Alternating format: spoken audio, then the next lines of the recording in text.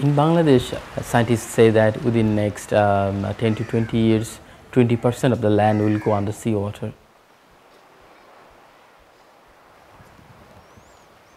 It already started happening in the south. Islands are getting smaller, and in the north, the rivers are getting bigger. We're getting more erosion and more floods. That's why Bangladesh is, you can say that it's the ground zero for the climate change.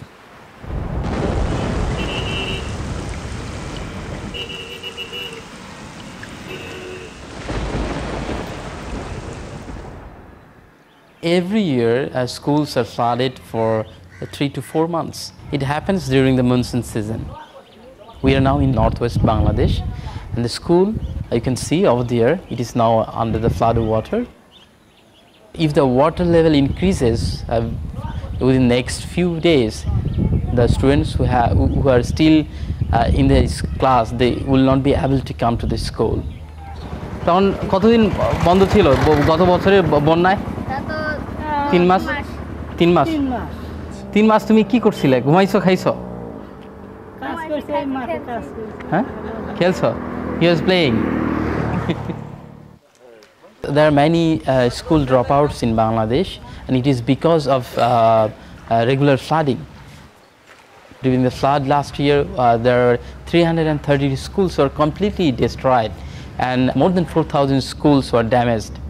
This is the reason I decided, why don't we bring the school to the student?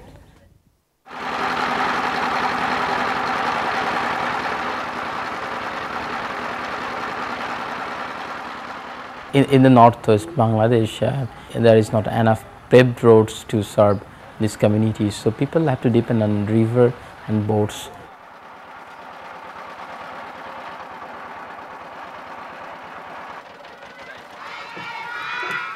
Our school, boat school, is a combination of a school bus and schoolhouse at the same time, because it collects students from different riverside areas, and finally docking at a destination, it arranges on-board classes. This is our grade 1 board school, and they are reading off a book on biodiversity.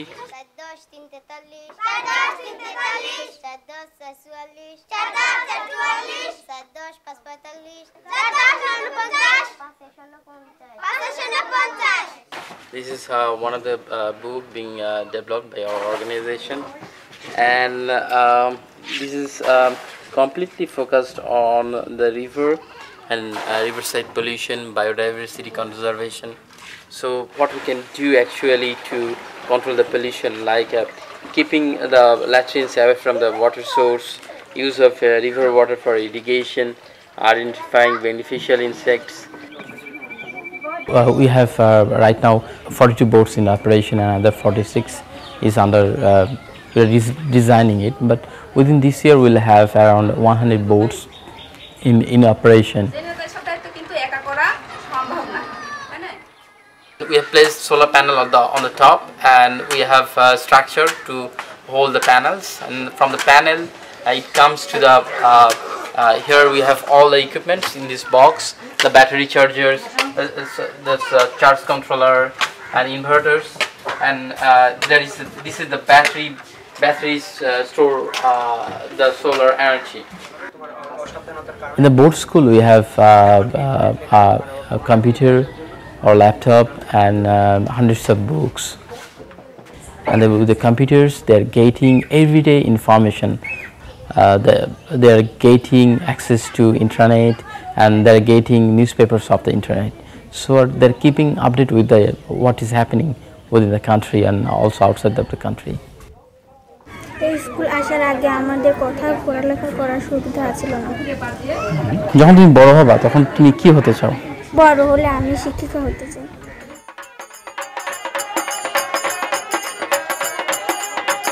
In Bangladesh, the pressure on land is always high. At this moment we have 1,209 people per square kilometer, and if the country 20% of the country goes underwater, which may happen within next 10 to 20 years, where will these people will go? Because we don't have enough space, enough land, so people have to live on water in some way.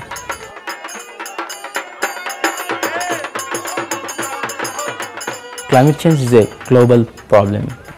Not only Bangladesh, the other countries should work together to address the climate change. We have to find solutions. For example, our solution to address the climate change, the both floating education system or floating housing project, which can be adapted in other settings, which can be done in a big scale that many communities around the world can be benefited.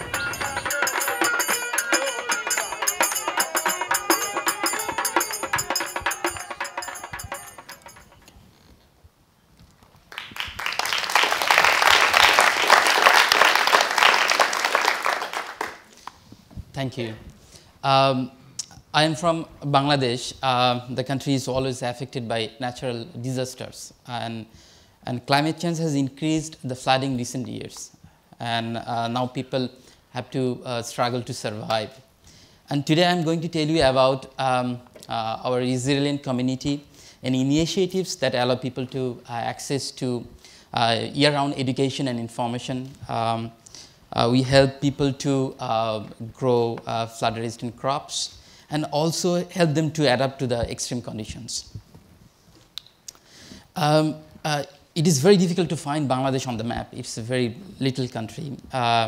It is located in the South Asia, and we has a very high density of population, around 162 million people living around 144 square kilometer of area.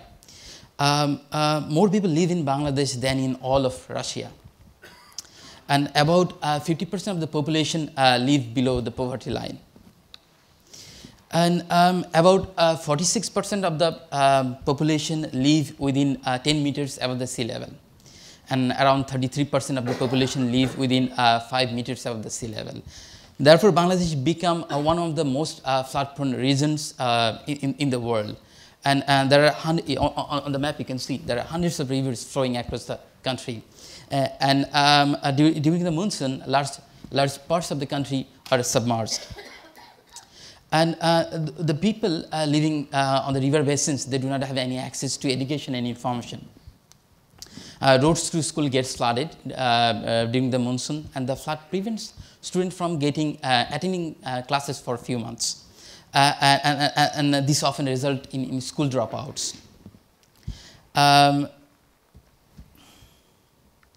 At present, 1/3 of the country gets flooded during the monsoon season, during the regular monsoon, and during the extreme floods, 2/3 of the country goes underwater, which happened in the year 2007.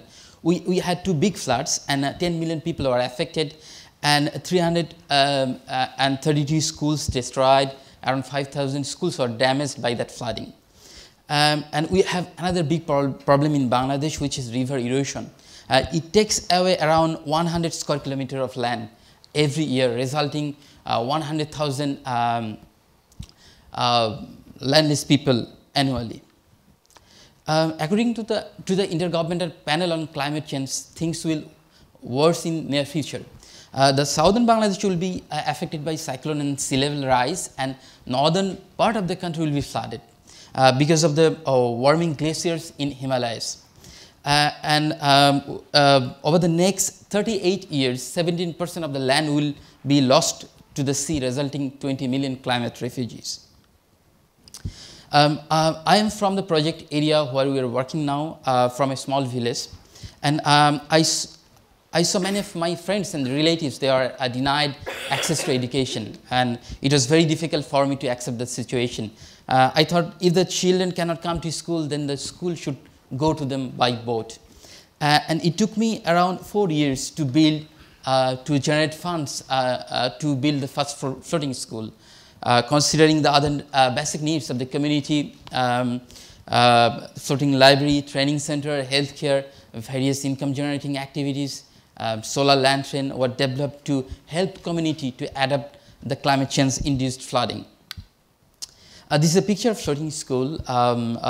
It's a combination of a school bus, school house. It collects students from different riverside areas, and then finally docking at the end destination, it arranges onboard classes.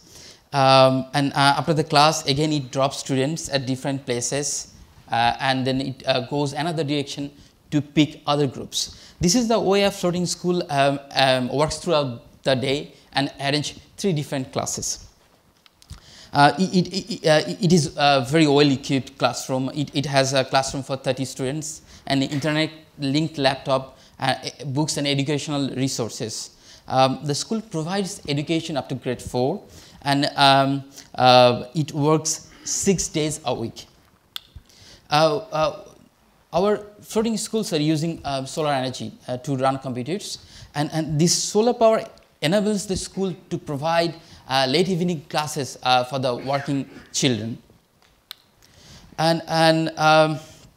So when school is done, many students take home the recharged Surya Hurricane solar lantern, and those who are getting good exam results receive this lantern as scholarships. We have floating libraries. Floating library has all the facility of a standing library. It keeps moving to different riverside areas to cater the educational and information need of the community. This library has books, computers with internet access, printer and mobile phones. People learn computer skills, send, receive emails, get access to information on sustainable farming, biodiversity, exam results, job opportunities, government process and services. We have another kind of training boat. We call it floating training center for the adult training, and these floating training centers are equipped with internet linked laptops, multimedia equipment, educational presentations. They teach farmers on sustainable, effective and ecologically friendly farming techniques, including a new kind of farming which we developed, solar water farming and flood resistant crops. We have internet linked laptop that provide that use the cellular network to provide connections between the user and agriculture experts. The trained farmers they have already growing flood resistant crops, and they are using mechanical means of controlling insects, which has reduced the pesticide uses and saved the beneficial insects. Well, we have another type of training program. At the evening, we arrange evening educational shows on big sailcloth, and people sit or stand at the riverbank and they watch documentaries and other information on the big sailcloth. This is a picture of solar water farming, and in Bangladesh we have 50% of population are landless, and there is always growing demand on lands, and around 8,300 kilometers of waterways in our country, and around 1.3 million of ponds.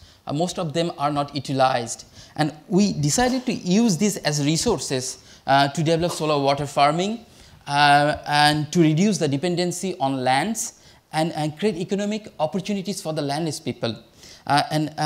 For this farming, it doesn't require any land, and at the same time, it takes less time as fish, poultry, and vegetables are done at the same time on water.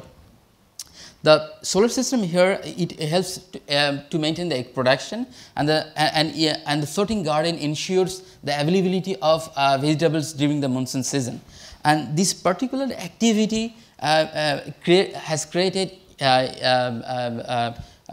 income, developed assets, and improved the quality of life and nutritional status of the landless families. And it has helped people to get out of extreme poverty and help them to adapt with the flooding. This is a picture of, we call it earth ball. It is a semicircular earthen ball partially filled with water hyacinth and soil, where farmers grow different types of vegetables. And 3 to 4 earth balls are grouped around a floating pottery cube. We have created land access for the landless farmers and provided them with the agricultural inputs so that they can grow flood resistant sugarcane. These are the improved variety sugarcane and can stay under floodwater for a few months. These variety have a very high sucrose content, and it is helpful during the period of flooding when the pure drinking water is not available. And with doctor and paramedic on board, the floating health clinic provides basic primary health care, and we also provide medicine free to the patients. In Bangladesh, around 70% of the rural population do not have access to grid electricity, and they depend on the kerosene lantern. We have developed a low-cost solar lantern. We call it Surya Hurricane. It means sun lantern. It is developed from the recycled parts of the much used traditional kerosene lantern.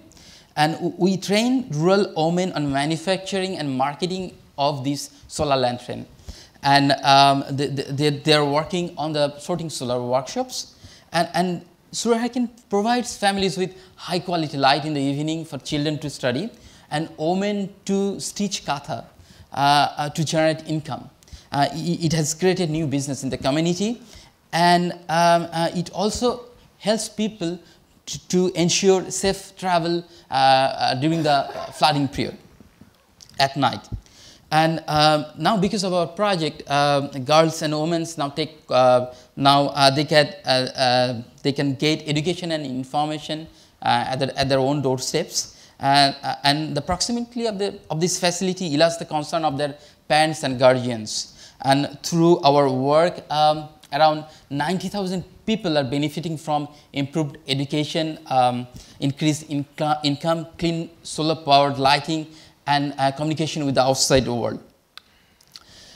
We have integrated technology with the traditional elements of our society. For example, conversion of traditional boats into classrooms, conversion of traditional kerosene hurricane lantern into solar. Here, traditional knowledge, labor, and materials are used to develop user and culture friendly designs. Our approach in using boats, solar energy, and solar water farming to adapt and cope with climate change and improve the quality of life will serve as an inspiration to others. Our work shows a great potential for scaling up and replication with regard to the millions of client population, millions of people affected by the climate change in Bangladesh and other countries. Thank you.